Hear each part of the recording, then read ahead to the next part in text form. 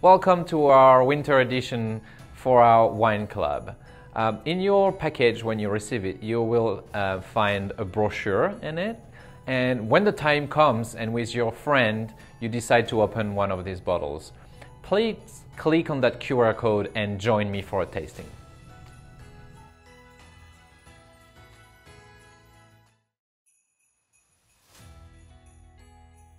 This is our Estate Chardonnay Musqué 2021, and we are really happy about this wine. This is the first time ever we released this wine as a single varietal, and we did about 50 cases this year, and we're thrilled about the quality of that wine.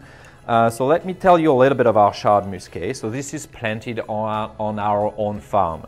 So when I say estate wine, these wines are produced on-site at Adamo Estate Winery, made on-site and bottled on-site. So this is coming from our own vines. And Chardonnay Musqué is probably the same profile as Chardonnay, but it's much more floral, a lot more fragrance on the bouquet. So we aged that wine for 8 months in oak, French oak only, but no new oak, only like old barrels.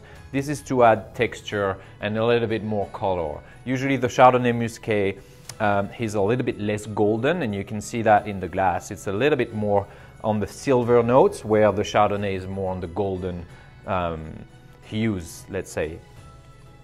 So you'll find mandarin peel on the nose. This is very elegant. Sometimes Chardonnay Musqué can be very pungent, but this is well integrated.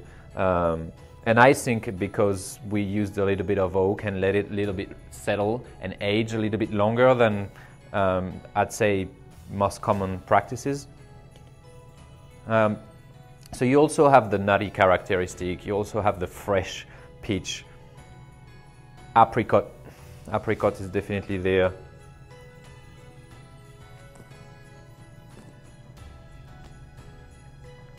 And in the mouth, it's usually a little bit more acid-driven than the Chardonnay. So for that wine, we don't do the malolactic fermentation, which is the second fermentation that happens in the red wines and in some of the white wines, such as Chardonnay. And this is just allows the wine to keep the freshness and also the aromatics, those beautiful fragrance that you have. This is why we don't do it. So it's probably like a dry style wine that would pair perfectly with some charcuterie board or cheese platter.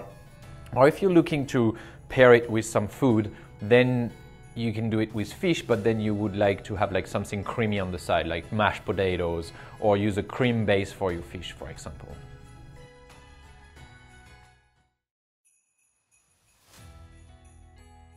Okay, this is our Legacy Malbrusco Pet Nat 2021. So the idea of Malbrusco came from the Adamo family, from their background, from the Italian background. So it's a contraction of Malbec and Lambrusco.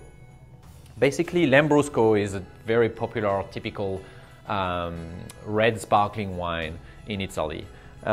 So they wanted to have the similar things, but do it in their own way. So they decided to put it in the Legacy series, which is of our very minimal intervention category of the wines. And let me tell you a little bit about Pet Nat. Pet Nat means pétillant naturel.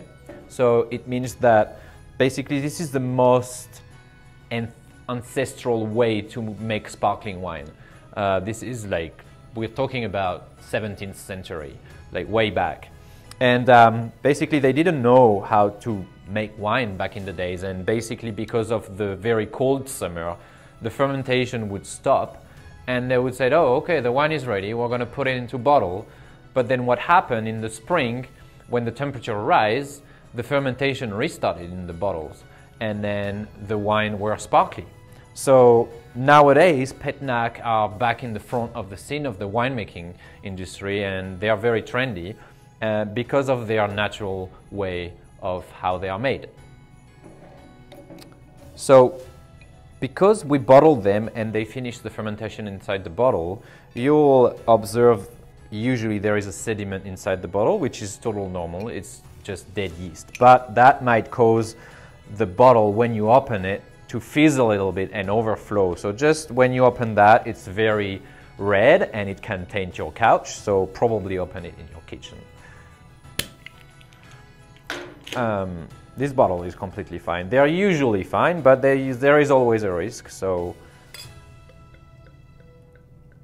and then because it's a red wine, you can choose either or to chill it or not. I recommend that you put it in the fridge at least 30 minutes before you drink it, because it's always nice when bubbles are a little bit cold. Because it's a red wine, I wouldn't recommend to drink it as cold as a, for example, traditional sparkling method or a white sparkling wine. So you can see it's very dark. The Malbec that we use for that particular wine has a lot of color in the skin. And it's very floral. You can smell violets, red plum, ripe cherries, ripe strawberries. It's very nice. It's a very nice Christmas wine because it's red wine, but it's also sparkling, so you can sit near the fireplace and enjoy that wine without any food, and it's totally fine.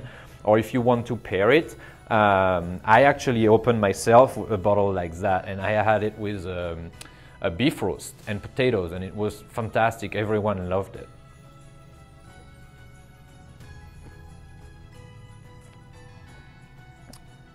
It's delicious. It's juicy. It's very light. You almost barely feel the tannins. It's drinking really well. Yeah, it's a beautiful wine to have on its own.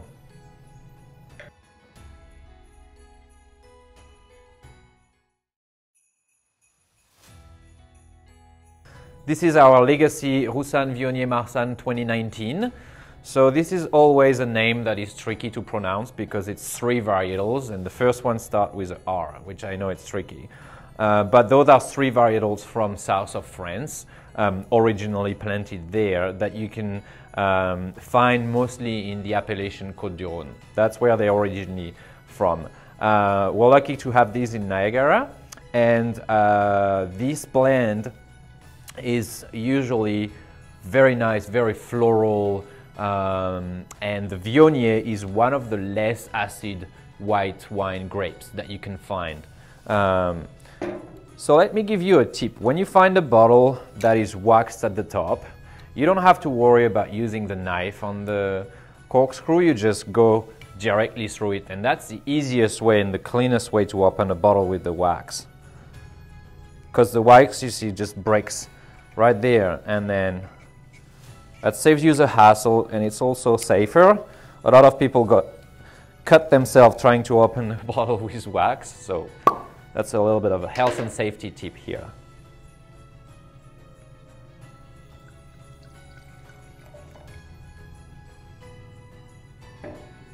So this is in our Legacy series. So our Legacy series are very hands-off in terms of winemaking. So these grapes didn't receive any yeast or any winemaking product addition during the process.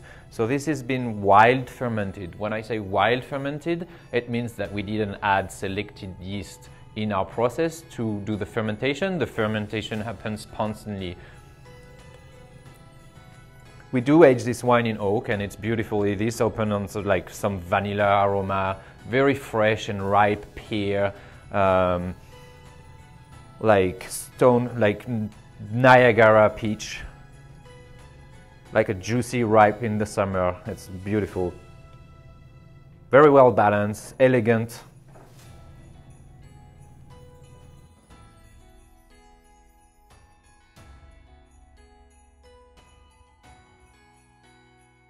So this is a white wine that is like considered as full body.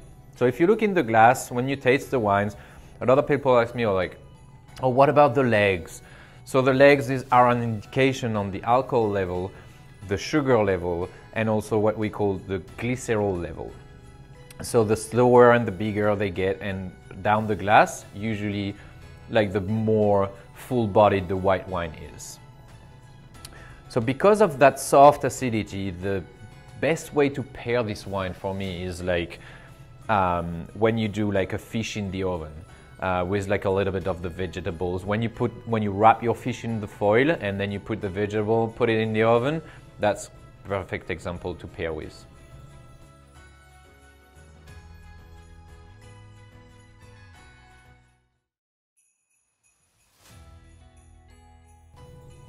So this is our Pinot Noir 2017 from the Lowry Vineyard in Niagara. So let me tell you a little bit about the Lowry Vineyard. This vineyard was, if the story I've heard is true, was planted before Canada was even Canada. So before Canada was even a country. So we're lucky to have grapes from this vineyard.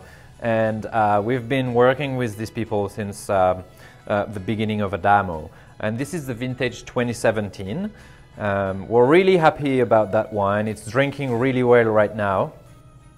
And we're looking at the color and the aromatics.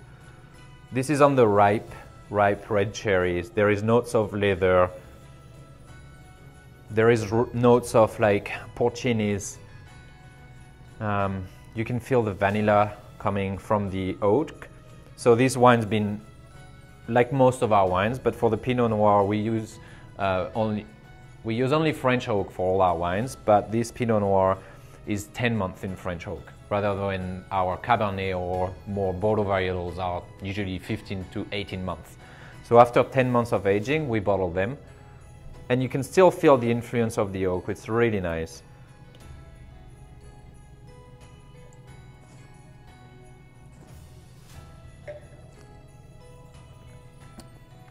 The wine is well balanced.